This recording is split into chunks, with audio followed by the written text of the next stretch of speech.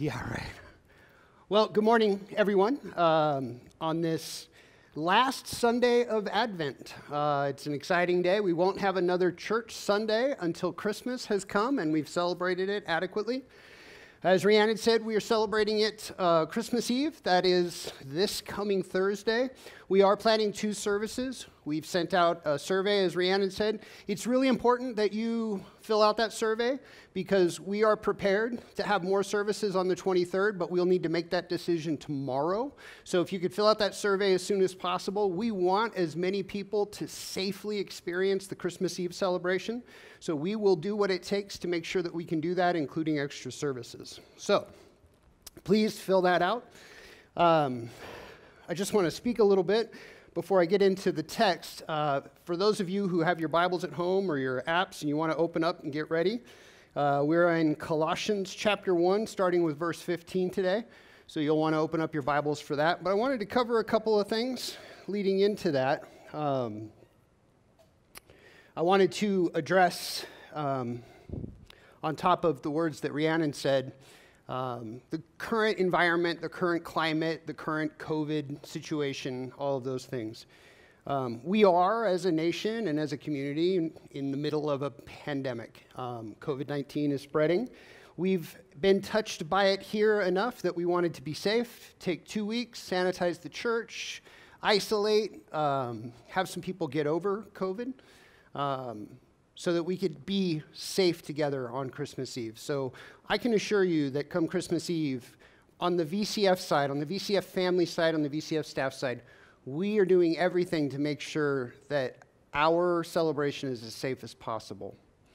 I'm going to talk a little bit more about COVID in my sermon than normal, but one of the things that kind of drew me to this passage to close out Advent was this idea of what does VCF mean? We say VCF means family all the time because we mean that. When you're a part of the VCF family, you are family, and there's no ifs, ands, or buts about it. But what does that actually mean? And what else does VCF mean? Those are the questions that kind of haunted me as I studied this. So if you want to follow along with me, I'm going to read this text, and then we'll go back and go through it. So, Colossians chapter 1, starting with verse 15. The Son is the image of the invisible God, the firstborn over all creation. For in him all things were created, things in heaven and on earth, visible and invisible, whether thrones or powers or rulers or authorities, all things have been created through him and for him. He is before all things, and in him all things hold together. And he is the head of the body, the church. He is the beginning and the firstborn from among the dead, so that in everything he might have the supremacy. For God was pleased to have all his fullness dwell in him, and through him to reconcile to himself all things, whether things on earth or things in heaven, by making peace through his blood shed on the cross. There's a lot to unpack here. But I think that one of the most important things that it does is I feel like all too often we use the terminology that we need to be more like Christ, or we need to be aspiring to be more like Christ, or we need to be Christ to the world. And the truth is that's an impossible ask. For me to look you in your face and say, I need you to be like Christ, is like telling a dragon to suddenly become real. I mean, it's just not going to happen. We are not capable of being perfect like Christ. That's why he was needed to redeem and save the world. So I think that what we need to be is who Christ has called us to be, which is to be more Christ-like. So what does that look like? What does it mean to say VCF means family? I was thinking about that, and one of the things that it won't leave my brain, so I'm just going to talk it out, is this idea that VCF means home. And not necessarily that this building is someplace that's so comfortable that we, can stay here. No, not even. VCF means home because our home is the ultimate representation of our family. What we do in our homes is always ends up being so much different than what we do when we're outside of our homes. Our family dinners when there's no guests are different than our family dinners when there are guests. And there's all of these things. And one of the things that I think that it means to be a family is to let those guards down and not be somebody different in different situations. You see, what this passage is telling us is it is setting up the supremacy, why Jesus is who he says he is, and why it's so important for us to believe that. But I think that all too often we believe it in segments and compartments in our life. We compartmentalize it into the Jesus when we need him, but when we don't, we are just this different person over here, and we create these dual identities. To truly believe in Jesus Christ means to truly believe in something that is so much bigger and powerful than yourself that it has the power to save people from sin. A power that no man on earth, no woman on earth, no child on earth, no king, no ruler, no president, no senator, no parliamentary personnel, nobody has the power to save from sin other than Christ. Just on that basis alone, we have to concede to Christ that power and authority and sovereignty. And we need to quit trying to wrestle it and grapple with it to the ground on our own. All too often, one of the things that when you're a pastor, when you interview for jobs with other churches, if you interview with a district superintendent or another senior pastor, inevitably it's going to come down to this question. How many people have you led to Christ, or how many people have you saved in the last year? My answer is always 0. And I know that answering 0 is eventually one day going to cost me a job, unless I retire from here, which I want to do. But the truth is, I don't have the power to save a soul. I don't even have the power to lead someone to their salvation. All I have is the ability to be a willing participant, a vessel in the process. God, through the Holy Spirit, uses us to advance his kingdom. And when we do not put ourselves as a vessel in the exact place that he needs us, then we will be responsible for missing an opportunity. But we cannot own the power of salvation like we had anything to do with it. When we celebrate the birth of Christ, what are we celebrating? Are we celebrating the birth of a baby? Because you know what? Today, I'm celebrating the birth of a baby. It just isn't baby Jesus. Happy birthday, monkey. Today is a day that I would celebrate the birth of a baby, but she's not a baby anymore. So at some point, you've got to stop celebrating the birth of a baby, and you have to celebrate the life of an adult.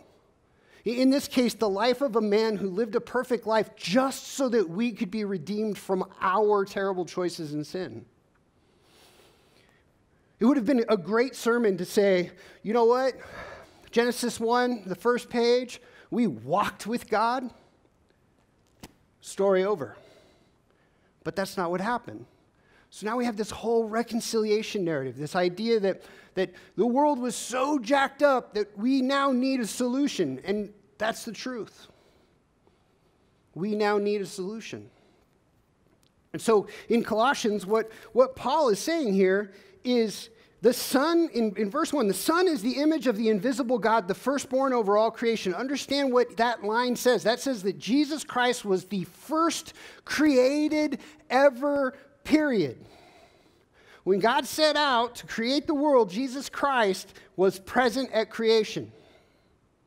The firstborn in all creation. This is not just the story of 0 AD, Jesus coming into being. We understand that we're celebrating this physical manifestation of Jesus Christ, but the spiritual manifestation and the birth of Christ happened at creation. For in him all things were created, things in heaven, earth, visible and invisible, whether thrones or powers or rulers or authorities, all things have been created through him and for him. This is where book burning and picketing and all of those things, this is the passage that makes me grind my teeth. Because if we pay very close attention to what it's saying, there's some fancy words in here, some really difficult to translate and understand words. And you know what? I know that they might not be in most people's dictionaries, but we should all understand what words like all mean. All. It doesn't leave anything. There's no all, however, all, but. It's just all. God created all things, and all things are for him. We don't get to decide what is of him and what's for him because Scripture tells us repeatedly, more specifically in this passage, that it's all for him. God will take a despicable situation and turn it into a glorious movement for his kingdom, and he's done it over and over and over and over and over again. You see moments of forgiveness in national tragedy. You see moments of forgiveness in the most heinous of crimes. We see redemption play out in front of us, but our focus has to be on what happened, not what God did. I listen to a lot of true crime podcasts, and one of the things that irks me about true crime podcasts is it glorifies, lifts up, and tells the story of evil people. We don't hear enough about what happens, what wake of destruction or what redemption occurred after the heinous act that true crime podcasts have a tendency to cover. We lose sight of the fact that this person may have done something absolutely atrocious to an entire family, but that family's forgiveness and spiritual growth and community revival is this redemptive story of showing how God will take the least things in our life and turn them into the greatest things in his kingdom. And a lot of times we just don't allow that to happen. And we don't allow it to happen because we don't have the patience or the ability to articulate that properly. Because we're so hung up in us and how we feel and what's going on. And there are times that we have to do that. I got to tell you, one of the things that I have seen and experienced over the last couple weeks is the COVID stigma. If you are somebody that has COVID or had COVID, even the people who are closest to you, they're so concerned about you and they want you to be well, but they also don't want you anywhere around them. And rightfully so, when you have it, I get it. But can I just tell you that you're only sick from COVID for a few days? You're not sick for 14 days. You're sick for 3 or 4 days. Even after negative tests and after the proper amount of quarantine and all of that, people will still keep their distance from you just simply because you were positive. And I've got to tell you, this goes back to the whole sin thing, right? If you had to wear a sandwich board, an A-frame sandwich board that was giant, that listed the worst thing you ever did in your whole life as a requirement to attend church, every church in the world would be empty. There wouldn't even be pastors because they'd have to wear that sign. Because then what we would be doing is identifying them based on what was on that sandwich board instead of what was in their heart, what was in their body, what was in their soul, and what God's redemptive work has done in their life. You see, we don't have to be identified by the worst thing we've ever done in our life because the sovereign God reconciled us to him through the blood of Christ. And there's a really important understanding in here because I bring up the COVID consciousness because one thing that I can tell you beyond the shadow of a doubt is if you end up with a COVID diagnosis and you end up locked in your home for 14 days, what you're going to need when you come out is love and support. And when you don't get that because people are afraid you're going to give them the next great plague, what we're doing is we're harming people emotionally and mentally just as much as that illness can harm them physically. So we're entering into this new phase of kind of navigating this whole pandemic, and that is more people are going to have had it than not had it. And are we going to treat them like they had a cold last year? Or are we going to treat them like they have the plague that ends the world when they come out of it? And I got to tell you, we as the church, we've got to lead this. The people who are recovering from COVID, they need love and support. They need contact. They need to know that they are not alone even when they're alone. And I think that we need to be better at that. And I got to tell you, I thought this before, but I feel it even more now. When I think about how we are supposed to come across to a world that has never been looking for answers more than they are right now. I feel like the church is at this pivotal moment where revival is actually within our grasp, that we can see, touch, and feel, which, believe it or not, you cannot make revival happen. We can have music bands, we can have guest speakers, we can do all of those things, but you cannot make revival happen. The only way revival happens is when we surrender to it to happen. Revival happens when we don't try. Revival happens when we allow God to change our lives and we throw that out into the world. We become part of God changing lives and lives and lives. It is a never-ending cycle until somebody stops doing it. And this is the great struggle of all mature Christians. We've got to know that no matter how mature we get, we cannot let up. No matter how crazy life gets, no matter how wickedly bonkers work gets, no matter how crazy the holiday season gets, we cannot take our foot off the gas. We've got to be constantly showing the miraculous work that God has done in our lives in the hopes that He will do it in the lives of those that get to witness it. If you listen to Christmas songs, they all have this one thing in common: proclaiming the truth this holiday season. And I would venture to say that we do a pretty good job during the holidays. But we need to take the Christmas message, and we need to make sure that it doesn't get stolen away because Christmas is over. The biggest threat to Christmas is that it will be stolen just by nature of the calendar. We can allow for the stealing of Christmas by letting the reason for the season rest only in this season.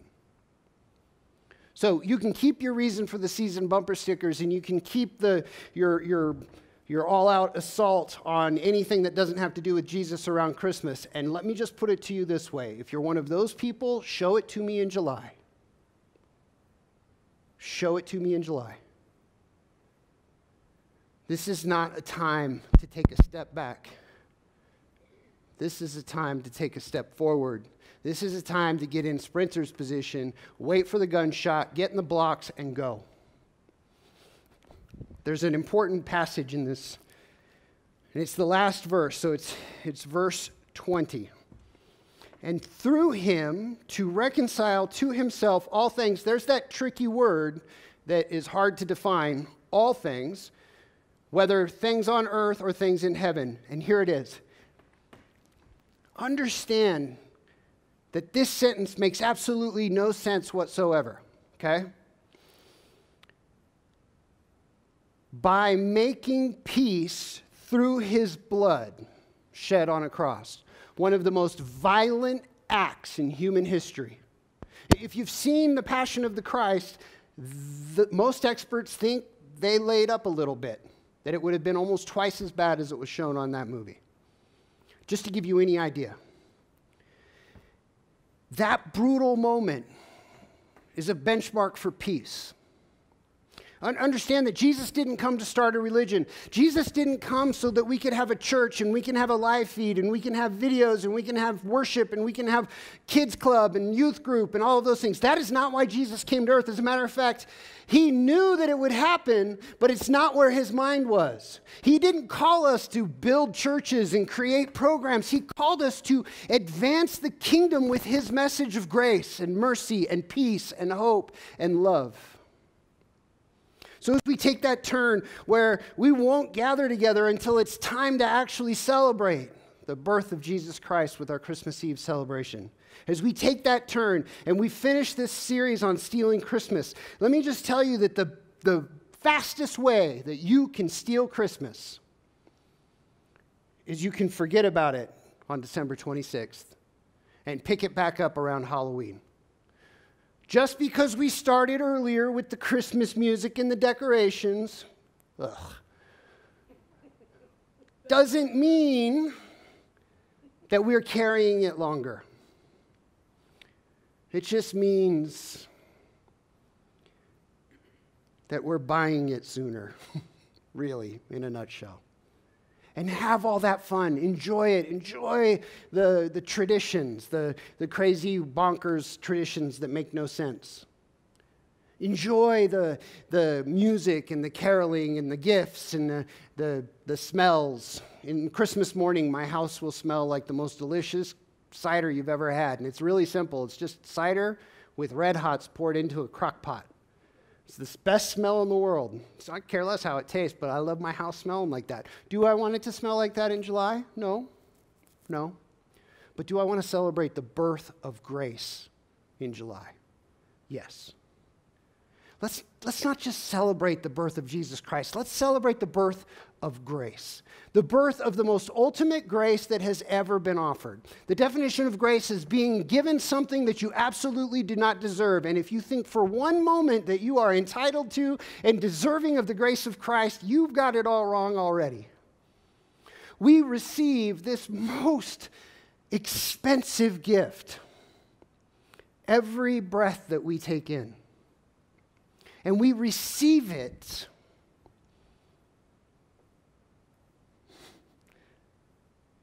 through a horrific act of violence that was intended to produce the largest act of peace that's ever existed. We cannot steal Christmas, but we can embrace what it means.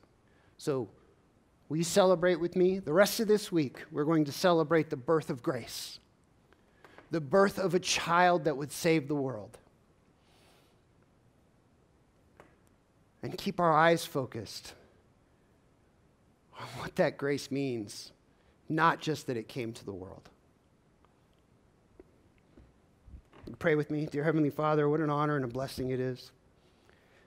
Just feel so incredibly blessed to be in your presence, to be around people that you've put in my life and people you've put in each other's lives, and just what an incredible blessing and honor it is to be blessed with those people. I pray for every person that we haven't come across yet. I pray that when we do come across them, that we are showing your grace and not just your bumper stickers.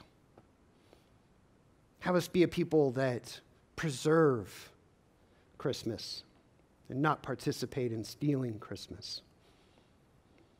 As we turn the corner into the hecticness, Lord, I just pray for people to be safe. I pray for people to be sane. And I pray for hearts that are struggling, hearts that are lonely. I pray for everybody who is isolating and recuperating from COVID. I pray for everybody that is living in fear as a result. Have us be a people that don't let that fear paralyze us from being who you've called us to be. Thank you in your Son's name. Amen. I want to end with something important. I want everybody to feel safe, and I want everybody to feel respected. And so when you hear me saying it's safe, please come back to church. It's never been safer. That's me making sure that you know that we've done everything that we can do humanly possible to make this as safe for you as possible. It's not intended to persuade you to come to church. It's not intended for me or for VCF to take a position on whether or not you should come to church or not. We need to be gathering together, but we need to do it safely. And if your heart is struggling, you're not going to worship.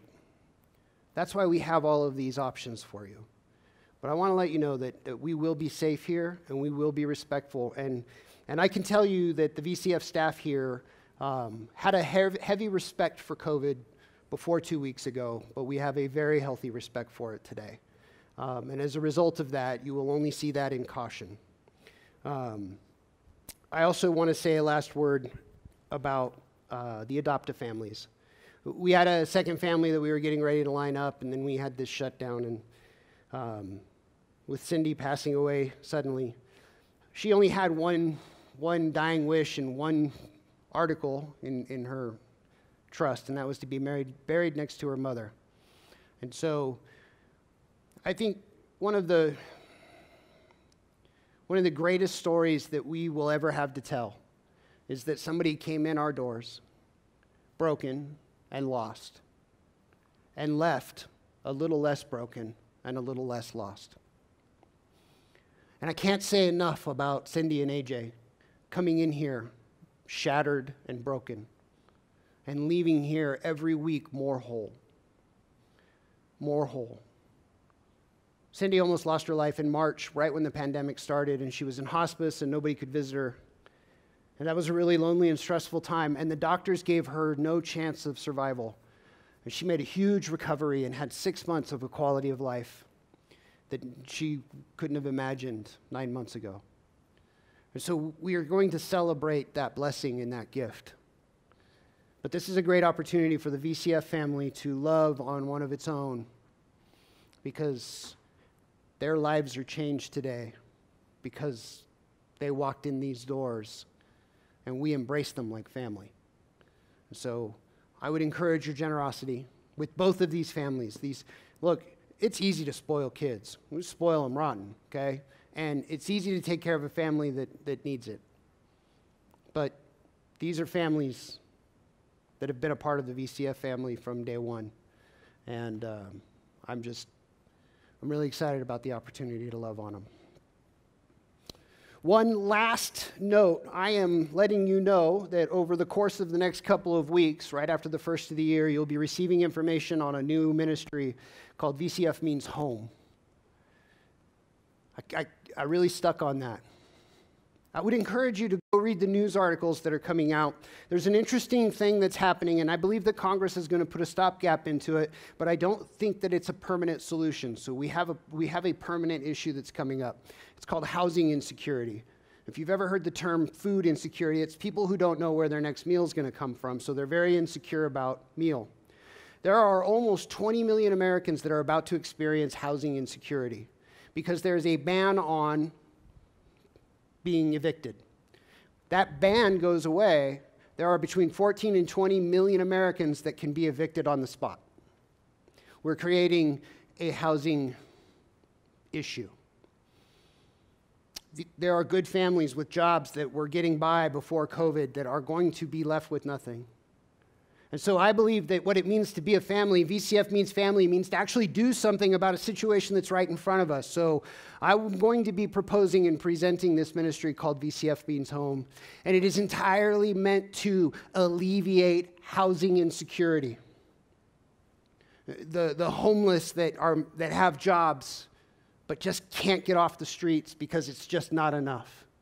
The families that are going to be evicted because they couldn't pay. The couples that are just starting out. Housing insecurity is going to be the great tragedy of 2021, and I believe that VCF has an obligation to do something about it. So please, stand by. You will get the details shortly after January 1st.